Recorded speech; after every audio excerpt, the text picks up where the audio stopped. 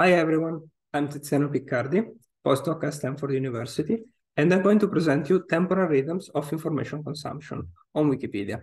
I work in collaboration with Martin Gerlach, a research scientist at the Wikimedia Foundation, and Bob West, my PhD advisor at EPFL. We know that Wikipedia fulfills many different information needs. This is thanks to the large offer of content that the platform provides. For example, only in English, Wikipedia has more than 6 million articles. Given the importance of Wikipedia for the information ecosystem, many studies aim to characterize the information consumption on the website. However, it's important to take into account that the information needs are context-specific. Many factors can impact the information consumption. Some of them include, for example, the physical location of one person, like being at school or being at home, socio-demographic factors of one country, education level of the reader, personal preferences, the mental state. We know, for example, that we read different content when we are bored, and time. In this work, we investigated this last feature, time, that in the case of readership on Wikipedia is an understudied dimension.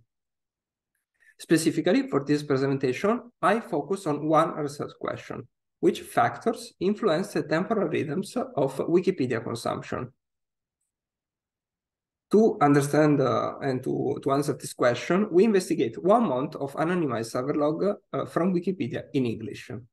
The dataset includes the title of the page loaded, the country from where the request is originated, the device use, desktop or mobile, and the timestamp with a relative time zone. In this study, we convert the event time into local time using the time zone information. This transformation gives us, for the first time, a dataset time-aligned that describes the interest by hour for each page without the effect of the time zone. In total, we analyzed more than 3 billion events across 6 million articles. With this data, we can investigate the daily rhythms. In this plot, you can see the normalized daily pattern affected by the circadian rhythm that, as expected, shows low activity during the night, an increasing during the day, and max activity in the evening.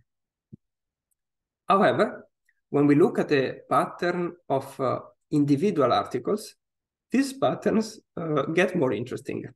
For example, in this plot, we see the daily pattern of one article about STEM with higher activity than average during the day, while an article about media, a movie in this case, with a reverse pattern, peaking during the evening. To model this behavior and capture these differences, we define the concept of divergence, defined as the ratio between the pattern of each article and the pattern of the global average. An article with a flat line as a divergence pattern means that it follows exactly the global average, and it doesn't have any specific attention fingerprint. Meanwhile, values greater or smaller than 1 represent more or less attention than average for that specific hour. To understand what factors are associated with a different pattern, we investigate 3 properties: the device used to access the page, the topic of the page, represented as a vector of 38 dimension obtained from ORES, and the country of the request. We model the consumption then series with a linear regression that predict the expected fraction of attention for each hour of the day. To understand the relation with time, we included the hour and all the interaction terms between each factor and the 24 hours. In other words, given the properties of the page load, we predict the hourly deviation from the global average.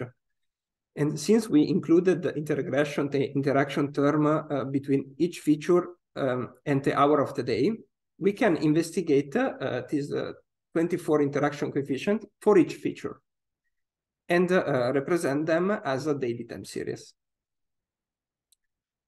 So starting from the device feature, we can observe that access from desktop is more common during the day, with desktop being predictor of the working hour. Then, investigating the topics of the articles, we found regularities that define what type of content we consume during the day. In this plot, we see on top the patterns of topic associated with STEM that tend to have a similar pattern with higher consumption than global average during the day. The bottom plot shows the average access time described as the circular mean from the time series of each plot. STEM topic tend to concentrate during the working hours, with an exception for space. A complementary picture emerges by investigating media, where most of them are accessed during the evening and night, with an exception for radio.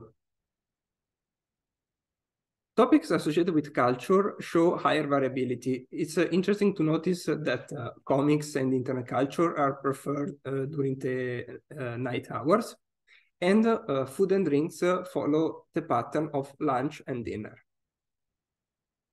Similarly, to culture, topics associated with society show some variability, with business and education showing a clear daily pattern, and military article preferred as night reads. Finally, investigating the country coefficients, we can notice similar consumption pattern, such as preference for morning reading, or a visible pattern that highlights country where readers prefer to take a break from online consumption to have lunch. In summary, we learned that Wikipedia consumption follows daily rhythms.